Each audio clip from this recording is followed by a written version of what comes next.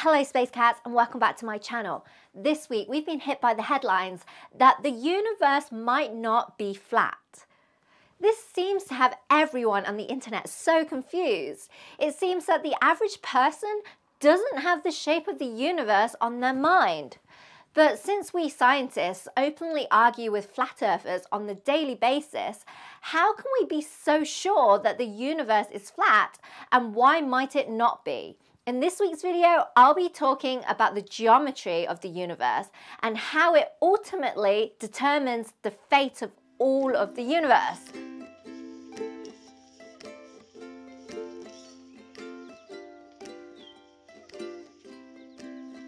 The shape of the universe is actually what a scientist called space-time curvature. And when I say space-time, what I mean is the fabric that makes up the universe that we live in. The curvature parameter is actually a really important one in cosmology because it's directly related to energy momentum of matter. As the famous theoretical physicist John Wheeler once put it, space-time tells matter how to move and matter tells space-time how to curve. On very small scales, for example around black holes, space-time is curved. It's a very simple concept that allows us to describe gravity. But the curvature parameter that we're interested in describes what the geometry is on large scales, on the entire universe scale. The shape of the universe and hence its curvature can take on three different values, and they depend on how much matter there is in it. If the density of matter in the universe is very high, the universe curves into a sphere or an ellipsoid. And the curvature parameter is positive. This is what we call a closed universe. And in such a scenario, objects that are traveling in parallel lines would eventually converge together.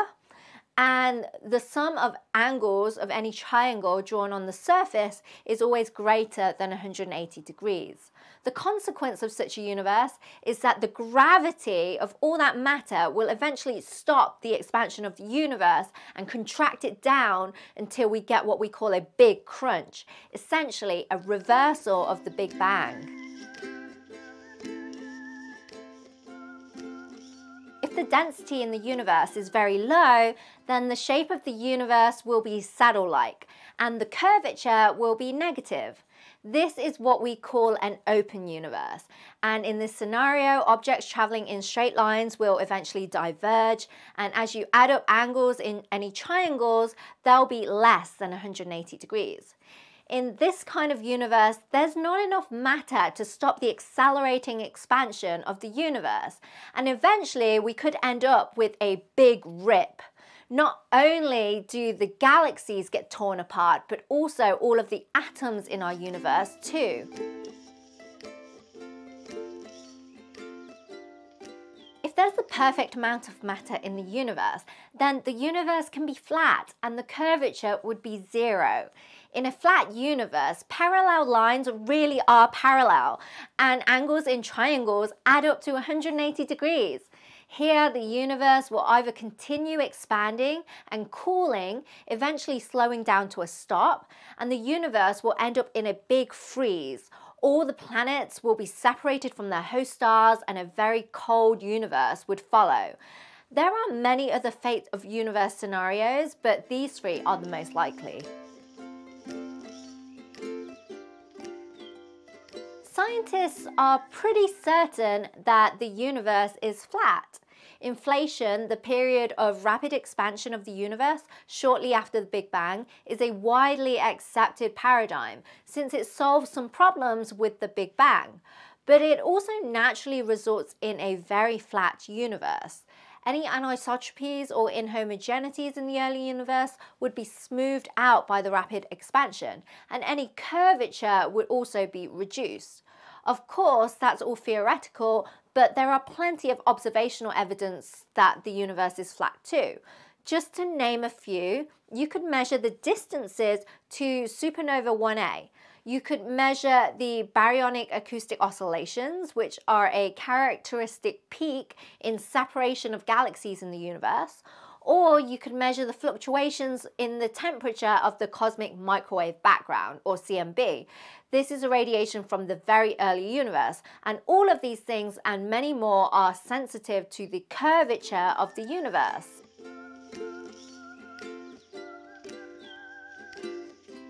As the CMB radiation travels to us today, it's gravitationally lensed by any intervening matter.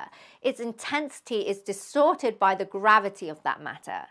A recent study using the PLANCK satellite showed that the amount of gravitational lensing of the CMB is much larger than what we expected. And this could be explained if the universe is curved rather than flat, since the radiation could make multiple trips around the universe and lens it even more. But there's a known problem with PLANCK, and the problem is that it has several disagreements with other observational methods. And having a closed universe only increases that difference.